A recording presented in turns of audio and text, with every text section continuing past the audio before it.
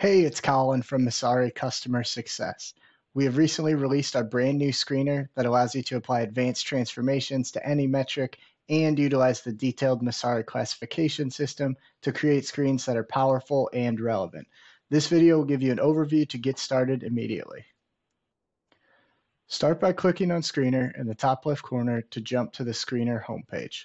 Use the sidebar on the left to view your created screens, over 150 Messari curated sample screens, and a recently viewed section for quick access. You can duplicate a sample screen or select Create New Screen to get started. A new screen will open the Filters menu with subtabs for all available metrics and fields and categories for each type. You can hover over the Info button on a metric for a brief definition. It's as easy as choosing a metric, choosing your operator, choosing your comparison criteria, and applying the filter to drive your results below. The top section contains the filters, and the bottom section contains views to analyze those results. There are 5 pre-built column templates. You can switch between these tabs or use Add View to customize your own. Each view can be renamed or duplicated, and you can use the wand icon to the right of the column headers to add and remove columns. With a Messari Enterprise subscription, you can export to CSV for additional analysis.